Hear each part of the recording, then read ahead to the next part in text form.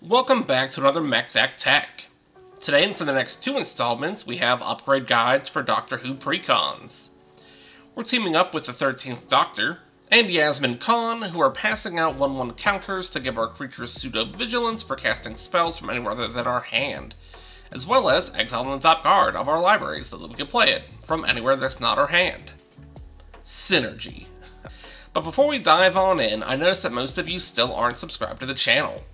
Go ahead and tap that subscribe button for me and ring the bell to ensure that you never miss an episode and maybe even earn yourself a shout out in one of our videos. Speaking of which, today's episode, along with all the Doctor Who episodes, are dedicated to DI Records and their founder, Dakota. DI Records is an independent record label with an emphasis on quality music, mental health, and suicide prevention. There's a link in the description for you to check out all the awesome work that they do. DI Records, you rock. Unlike our last Doctor, who focused on the suspend mechanic, we're looking for pure impulse draw of exiling the top card of our library and being able to play it in the same turn. We're doing our standard 10 cards out, 10 cards in, so let's get started with what didn't make that cut. Bill Potts cares about instants, sorceries, and activated abilities that target only them, and with only 2 or so spells that meet the criteria in the deck, they were an easy cut. If it also worked with triggered abilities, they'd likely have gotten to stay, since it would work with our Doctor, but sadly, it's just not the case.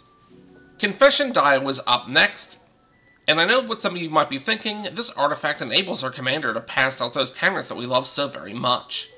It's true that they do, but we're not a self-mill deck, and splashing in here just doesn't make sense to me. I'd much rather focus on what the deck is already good at, rather than trying to be a jack of all trades. Do you think this is strong enough that I should have kept it in the deck? Let me know in the comments. Dan Lewis follows up our dial, and is really underwhelming here. He turns non-creature, non-equipment artifacts into underwhelming equipment. If we focus more heavily on the Clue Food token portion of the deck, which was splashed in here from the start, I think he could have hung out, but I think another Doctor might at least have a passing interest in him. Decaying Time Loop is more of what Confession Dial was trying to do, which is fill our graveyard to cast our legendary creatures with extra steps. With these 2 cards being the only real instances of this strategy, I don't think we're going to miss them anytime soon. Frostfair Lorefish is an odd duck to say the least. It's a 7/7 for 7, and sure, you might be able to split that 7 between 2 turns, and it rewards you with some fish that you likely don't care about and some treasures. I don't think it's worth playing. The fact that we could foretell it to trigger our commander is cool, but we have better ways of pulling that off. Graham O'Brien offers us some food tokens for doing what we already want to do, and that's casting spells from not our hand.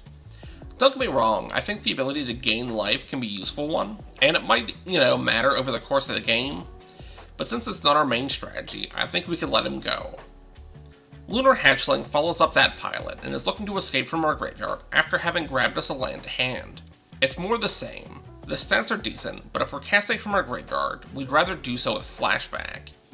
And the 5 extra cards needed to be exiled just so we can get them from our grave? A little expensive, a little too rich for my blood. Our next card is an interesting piece of equipment in the form of Psychic Paper. It can allow you to change the name and creature type of a creature it's attached to. But aside from a card that we're cutting, I'm not sure why we'd want to change the name or creature type of a card. Am I missing something here? What do you guys think this is meant to be used with in the deck as is? The Jarran Witness is more clue fodder, and to an extent graveyard hate. They can be flashed in as a 0/4, and if a creature dies as it attacked or blocked by itself, they get exiled and we get a clue. Again, if this deck cared more about the clue kind of synergy, I could see it being decent and we could definitely lean into it, using specific cards that force it down to 1 attacker, 1 blocker per turn. But as they are, they don't fit in here. Our last card to cut has extra turn potential and acts as a tutor for another Doctor. I'm talking about Twice Upon a Time / Unlikely Meeting. For 3 mana, we could search up one of the 2 other Doctors found in the deck. Then we need to cast them. Then we need to have 6 mana open to get the extra turn, and that assumes that our commander is already on the field. It just feels like a lot of setup is required to pull this off, and if we're playing a ton of Doctors in the deck, I could see it sticking around. But with only 3 of them, maybe 4 if you were to include the Psychic Paper that we already cut, I think it's just a little too much setup and a little too much mana to spend to get 1 extra turn. Let's go over what's taking the place of all these cards, starting off our list with Simic Ascendancy, which can pass out counters on its own and act as an alternate win con for us. We do need to see 20 counters get passed out, so it's likely going to take a few turns to say the least, but it can also act as a decoy for some of our other powerful enchantments in the deck, taking the hit for them. Speaking of powerful enchantments, we also have Hardened Scales. It's going to add an extra +1/+1 counter that our commander is passing out, making our creatures get a little bigger, a little faster. It's also a 1-drop, making it pretty easy to drop out on any turn. And it's going to be the kind of like this style effect, right? There are other counter doublers, right? Doubling Season, Parallel Lives, things of that nature that we could use in here. They're definitely more expensive. They're definitely stronger. But for the sake of this guide, we're going to stick with Hardened Scales. But if you have either of like the stronger versions of this, definitely recommend playing it over this in that sense. Or maybe in addition to this. Up to you. Hardened Scales also combos off really well with All Will Be One, as does most of our deck. This card is going to add a ton of damage over time and be the bane of our opponent's existence. We have a few cards outside of like Simic Ascendancy and our commander itself that are going to let us pass out counters, including Sisterhood of Karn, who doubles the number of +1/+1 counters on it every time we cast a card from anywhere but our hand. Meaning that, like, in combination with either Simic Ascendancy or All Will Be One, you know, we could see us get those 20 Ascendancy counters. We could see ourselves fling 20 damage at someone. Definitely a powerful card in the deck, and we're gonna see a lot of value come out of it. It was an honorable mention in the last deck, but it's made its way into this one, and that's Sensei's Divining Top. We have quite a few ways to exile the top card of our library or cast straight off the top itself, and this card is going to ensure that we can always do so as cheaply as possible, often being willing to take the place of the card that's sitting there. After that, we move into our new creatures, and this one is arguably a greedy add in the form of Time Stream Navigator. They're here to combo off with one card, and that card is River's Song.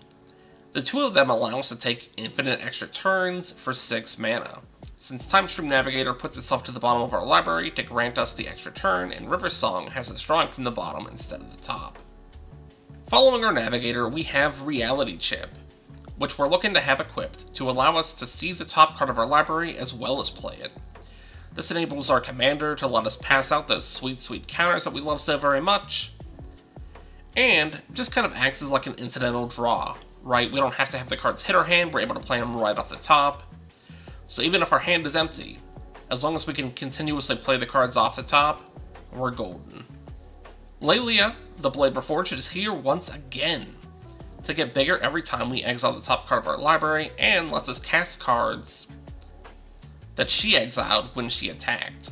She won't be quite as big or, like, you know, quite as fast as she was in Timey-Wimey, but her +1/+1 counter synergy falls in line nicely here. Kami of Whispered Hopes adds extra counters that we get to pass out, and is a mana dork that we get to scale up over time, allowing us to tap them for massive amounts of mana to cast some of our bigger spells. This card works really well with our Reality Chip, allowing us to float a bunch of mana, and then kind of use that mana to pay for things off the top. Kami of Celebration brings in another powerful spirit and works well with Whispered Hopes, as well as our commander, allowing them to fuel each other. We're passing out counters, to exile cards, to cast them, to pass out counters, and round we go. With only one card left, it's our Golden Nightmare of the deck, Edgin Larcenous Ludenist, who allows us to foretell every non-land card in our hand, and then cast them at 2 less mana, effectively charging us the same, but, you know, we could split it up over a few different turns. I think it's really powerful. The fact that he might let us go to a creature is icing on the cake, but we could put a ton of cards into exile with him, wait for the perfect moment to pop off with a ton of value. He enables our commander more so than any other card in the deck, and basically lets us store mana in exile. We do have a few honorable mentions that didn't make the cut for various reasons, but since we limit ourselves to 10 cards in, 10 cards out, not every upgrade is gonna make it. Starting off those mentions is a Tali Primal Conqueror, who's going to give us potentially 4 free spells and allow us to pass out a ton of counters. Theldron Dread Wolf Herald follows up that Dino, and there's actually a ton of cards from that Precon, Exit from Exile, that could really slot in here that I didn't mention in the deck. But she's going to let us get a 2/2 Green Wolf that we could, pump up with our commander. She's also able to enable the whole, like, we're going to exile some cards off the top of our library, we get to play them this turn. You could definitely smash, I think, these two decks kind of, like, together. Obviously, not entirely too many cards, but, like, there are definitely cards that you could kind of hot swap between these two decks. So if you have them both and you're looking to, like, kind of consolidate, I think that's a good way to go. It's a red deck, it's looking to do some exile shenanigans, and also Jessica's Will is just good stuff. So nice mana boost, potential to exile some cards, potential to do both. Just an all-around good time. It's a +1/+1 counter deck, right?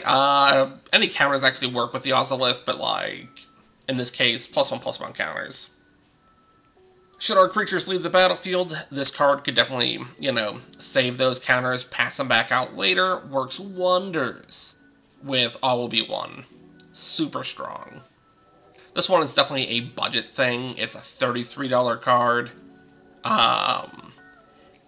If you have it, definitely play it. If you don't have it, for me personally, this would kind of eat up a budget pretty quickly, spending $33 a card to upgrade a deck.